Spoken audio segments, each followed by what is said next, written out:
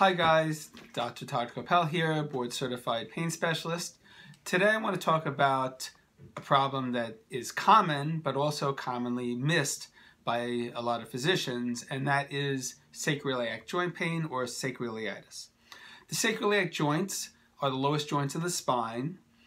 These are joints that we sit on when we're at a desk or driving, and they can cause localized pain, but sometimes they can also cause pain in the hips, even down the legs.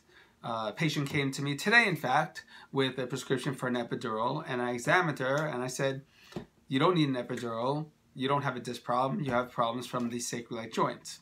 So what are the sacroiliac joints? Well, the sacroiliac joints are between the triangular bone, which is the sacrum, and the iliacs.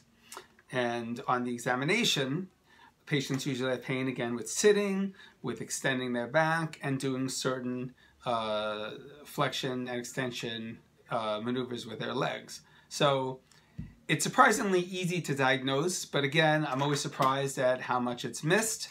To diagnose the condition, you do a block with a little anesthetic and anti-inflammatory, and if you get temporary relief, then that usually confirms it. Most people will get about 50% better from one.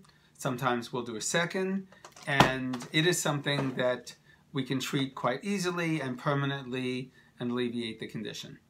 So if you're having low back pain and you've tried epidurals and that was not effective for you, this may be the cause of the condition.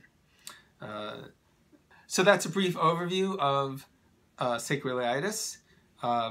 Please give us a thumbs up and follow our channel for more updates and information on pain management.